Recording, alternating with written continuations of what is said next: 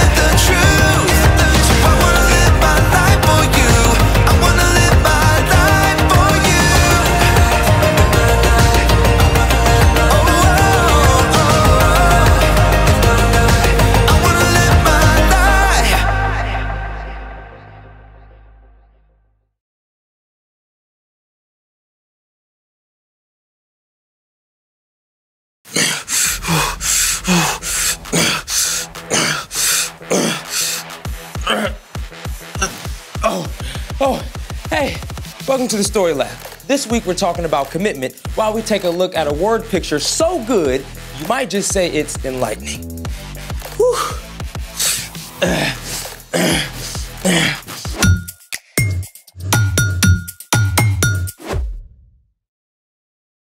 Hey, I'm Carter. And I'm Zeke. We're talking about commitment. which is making a plan and putting it into practice. Well, it looks like you're practicing something. Well, I thought it would be awesome to revisit a sport this summer, like rock climbing. Stupendous. Right? My first time climbing was so awesome, I went for hours.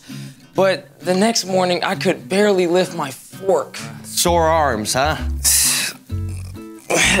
I gotta do some training. Yeah. But to be honest, I don't really know what I'm doing. Well, you're in luck.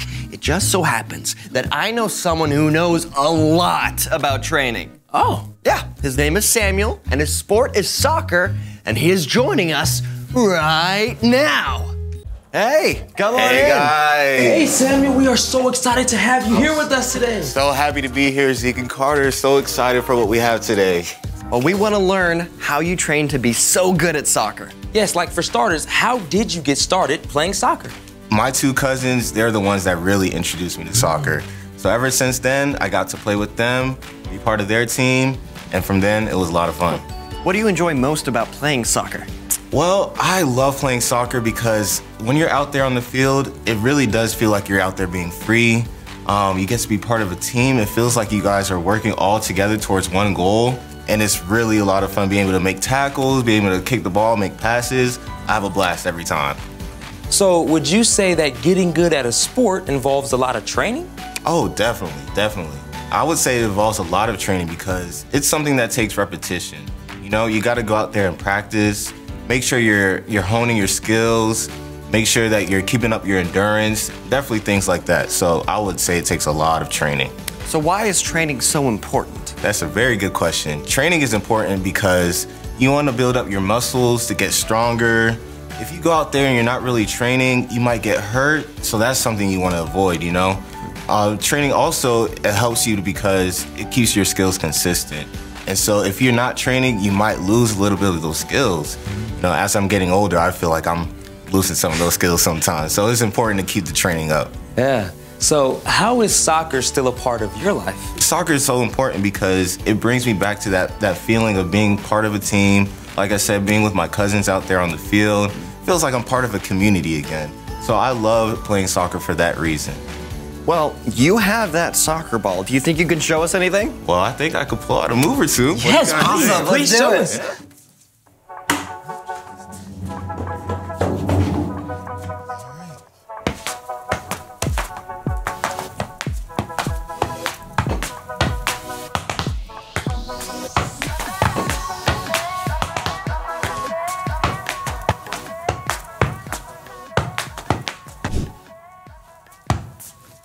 Samuel, that was so amazing. That was incredible.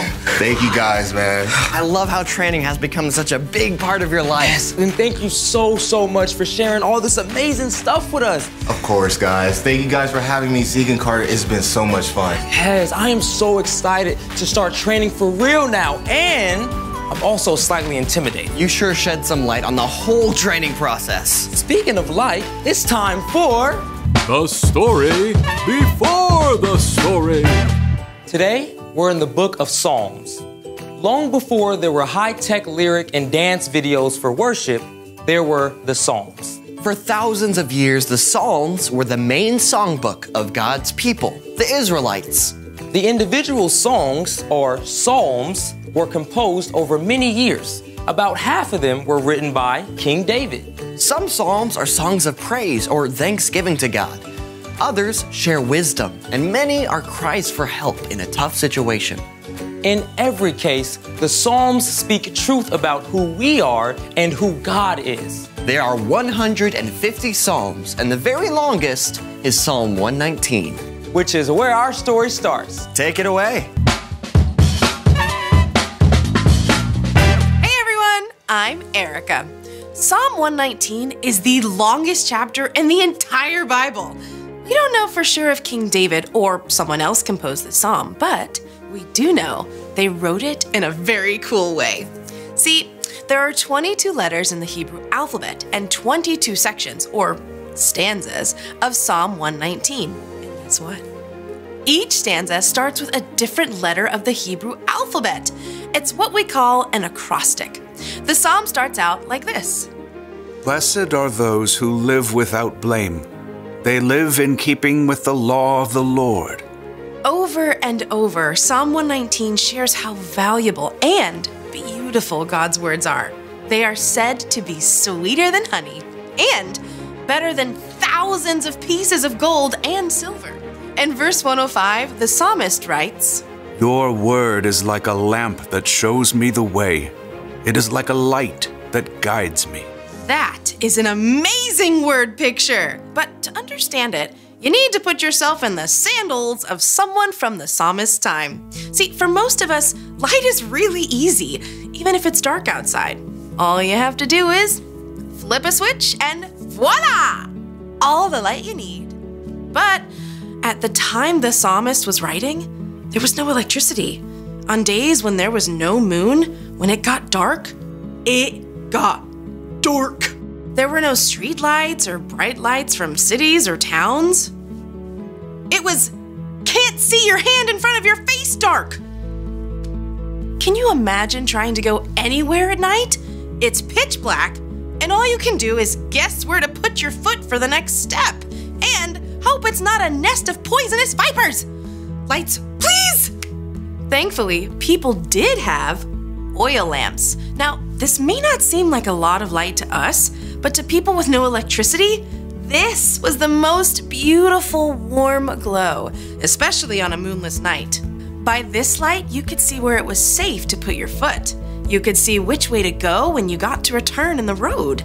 In the same way, the psalmist wrote that God's word can be like a light, showing us how to make wise choices when things in life seem dark and confusing. We live in a broken world.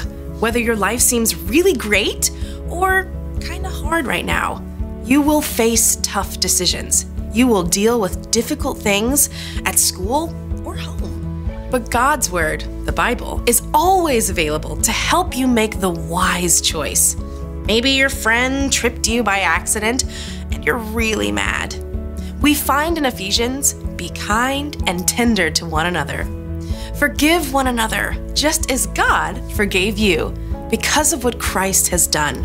Or maybe your little sister is driving you nuts asking to play, and you just want to yell at her.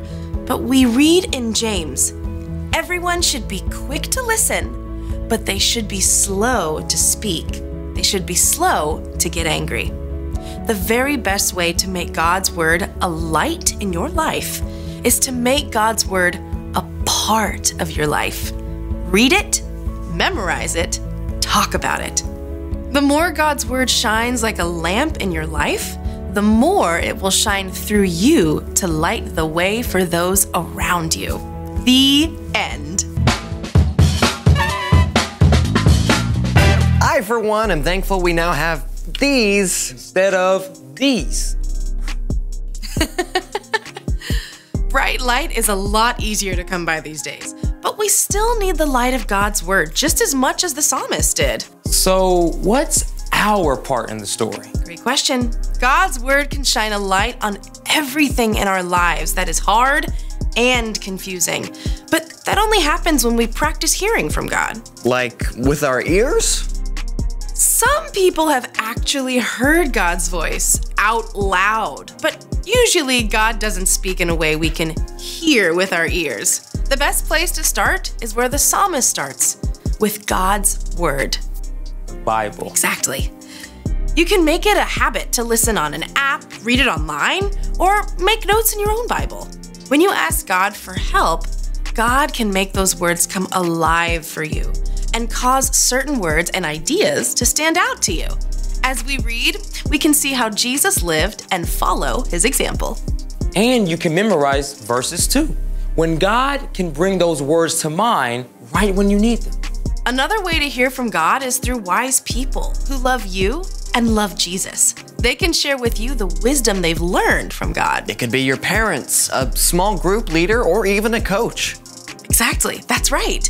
And God can also speak directly to your heart and mind through words and images, especially when you take time to be quiet. It might just be a thought that seems wiser or kinder than what you usually think, or a creative way to solve a problem. How do I know it's not just me? Well, practice. And if you aren't sure if what you're hearing is from God, it's a great idea to ask a grown-up who is following God too. Sometimes that's hard for me to wrap my head around. I mean, the God who made the whole universe wants to talk to me? Mind blown. You got it. Just takes a little patience and practice. See you next time.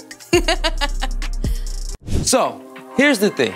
Practice hearing from God. That's one of the most important things to practice if you want your faith to grow. But you can also practice other things too. I thought you were gonna train for rock climbing. Well, after talking to Samuel, I kind of want to try soccer now. Oh, show me what you got. Ready? Yeah. Well, you want me to show you how it's done? Sure. Yeah, I think we need to get Samuel back in here. Sure. Well, thanks for joining us in the Story Lab. See you next time. Hey, you want to practice more? Yeah, but where'd it go? How are we going to practice that? Oh. Want to practice more? Absolutely. Okay, ready? 1, 2, 3, 4. 4. New record.